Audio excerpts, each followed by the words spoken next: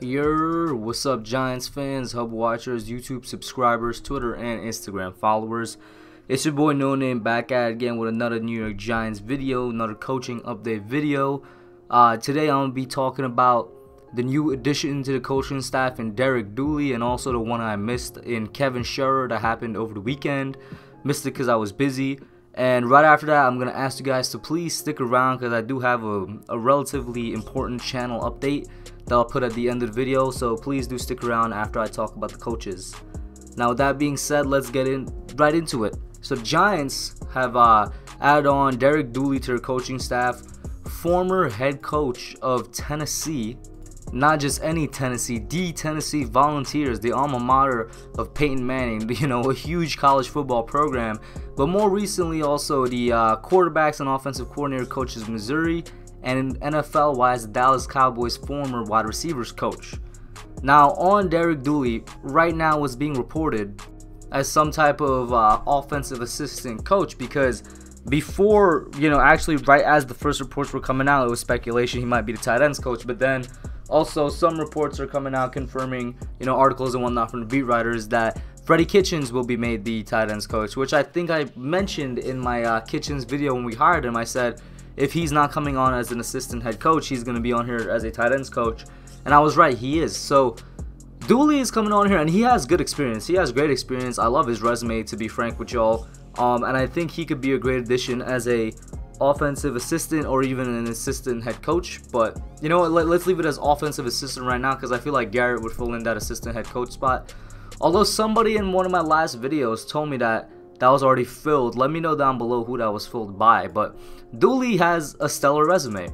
He was first a coach at Georgia, and that is the Georgia Bulldogs football team. Then he was a wide receivers coach at SMU Mustangs.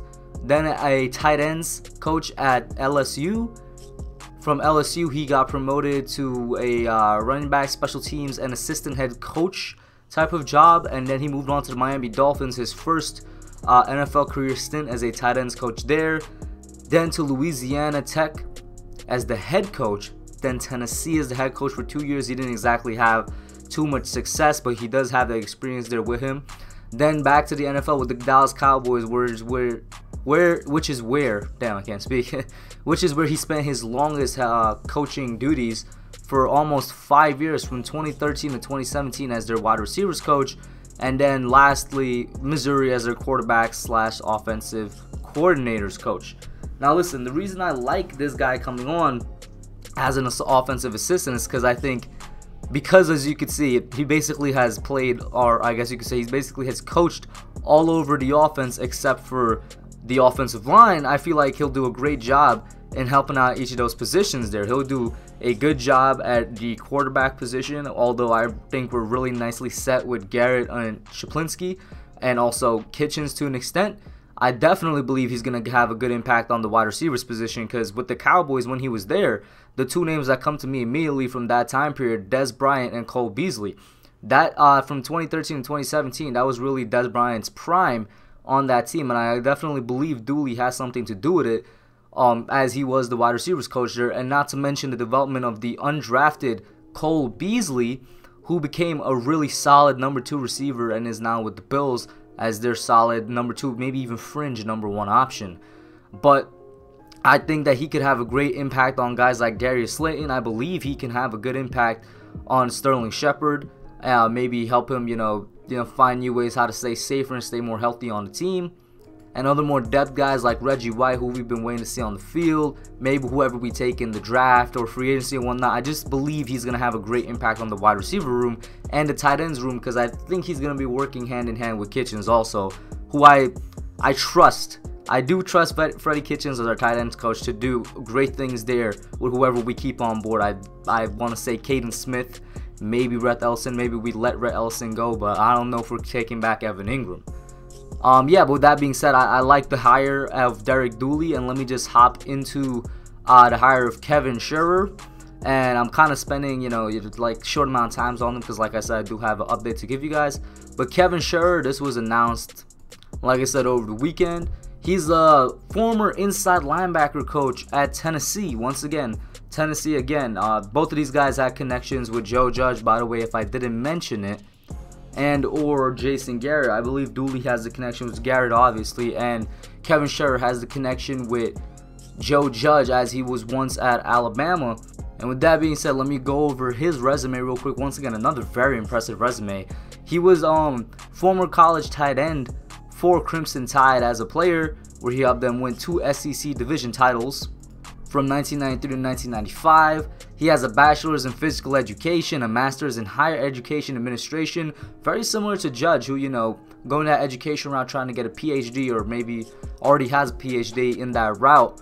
Another very, you know, well put together, very intelligent coach here. And after Sherrer got his master's, he began his coaching career as a defensive assistant at Tuscaloosa County High School.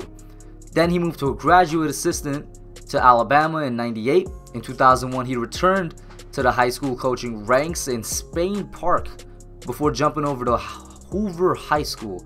So as you can tell, this guy really has had a lot of high school, you know, experience along with his coaching here for essentially about 10 years of his career, from 96 to 09. So for 13 years of his career, he spent as a high school coach, and then he went back to Alabama as the director of player development in 2009. So he spent a lot of time just developing his base skills, his fundamentals, before once again heading back to another, you know, upper echelon of coaching, where of course you know he has a hand in those Alabama championships and the dynasty. This is around the time they started to rise. Like I said, director of player development until 2012. Then he moved to South Alabama as their defensive coordinator and defensive backs coach, to the Georgia Bulldogs as their outside linebackers coach, to Tennessee as their defensive coordinator, then to special teams coach and inside linebackers coach, and now he's here with the Giants. Fun fact, he has had experience and has coached Lorenzo Carter. Now he will be coaching our inside linebacker, so that just brings up the interesting question: can Carter possibly be moved to the inside linebacker position, or are they going to try and keep him out there with our new outside linebackers coach and see how he develops? This is not a new concept. I've said it since the beginning of the season. In fact, I made a whole video on it around week 4 or 5 when basically all of our linebacking core went down, and I said move Lorenzo Carter to the middle linebacker spot. He has the skills for it. He has the speed, the agility, the great hand-eye coordination. I believe he can seamlessly move into a middle linebacker type of position, or even be used between the two, kind of versatile. He can be used as both. This definitely brings up that question, as Sherrer has had experience coaching Carter. Maybe he could unlock some type of untapped potential that we haven't tapped into yet with him. But much like Derek Dooley, I like the Kevin Sherrer hire. These are two hires that are really good. I'm really into them. I like the fact that they're very familiar with the coaching staff already and with the systems, and I like the fact that they have, to be frank with y'all, stacked resumes. Let me know what you think down below. Now, like I said, I had to keep it quick because I do have a big update for y'all. Here it is. If you stayed until the end, thank you for doing so. I want to start real quick. I appreciate all my subscribers. I thank you guys a lot.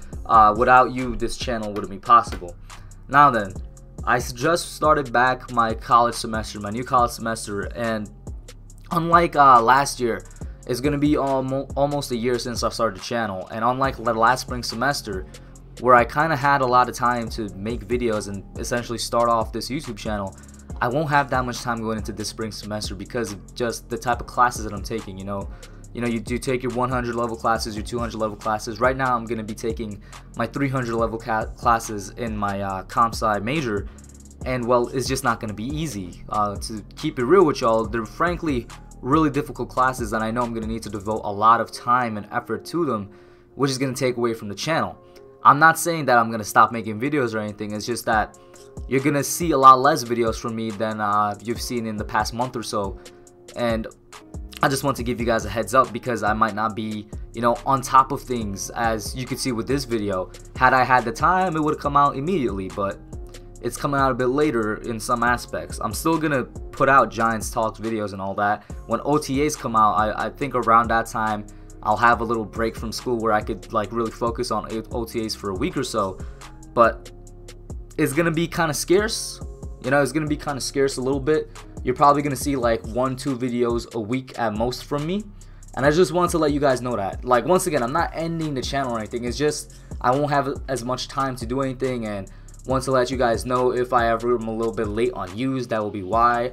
Or if you guys ever only get one vid a week from me, it's because I'm just busy with school. You know what I mean? I'm currently working on free agents videos, who to sign. You guys saw the who to cut video yesterday.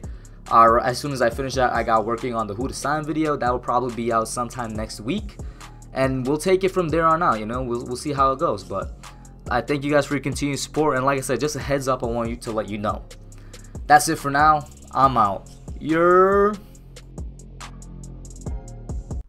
Alright guys, thanks for watching. Put your comments down below. Make sure you smash that like button, subscribe, and turn on post notifications. Until next time, I'm out.